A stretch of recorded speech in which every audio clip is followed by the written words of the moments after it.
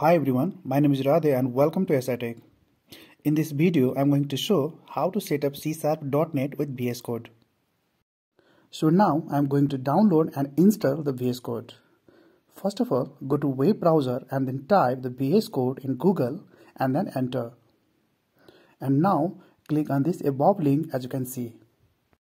You can see here the vscode is available for all operating systems like MacBook, Windows and Linux.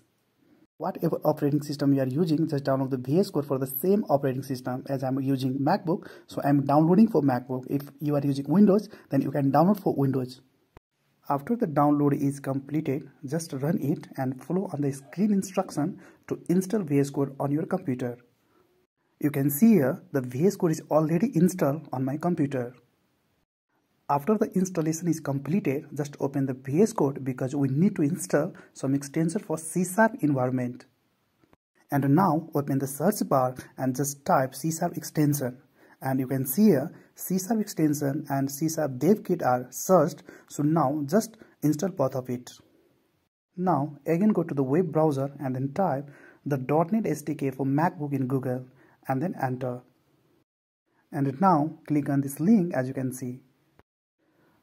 The .NET Core SDK Software Development Kit is a set of tools that you need to build and run .NET Core application.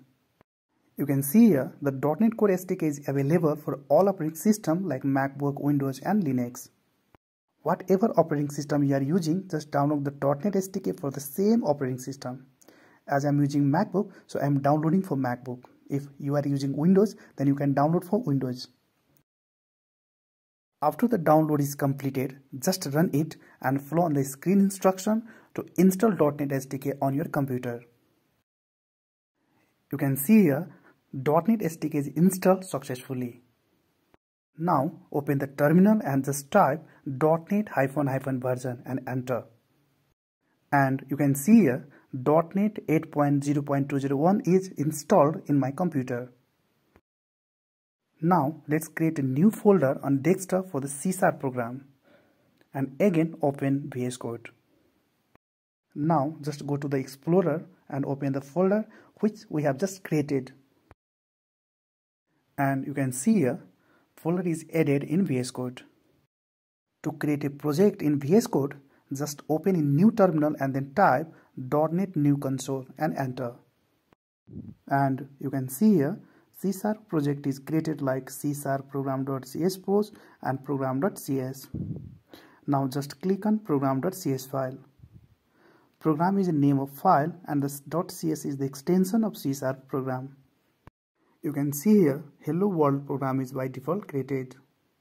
You can print anything instead of hello world. Like I'm writing welcome to C# program. Now compile this program. For compile this program, just type in terminal .NET build and enter. You can see here this program is compiled successfully. For run this program, just type in terminal .NET run and enter. You can see this program is running successfully. Please subscribe this channel and like this video.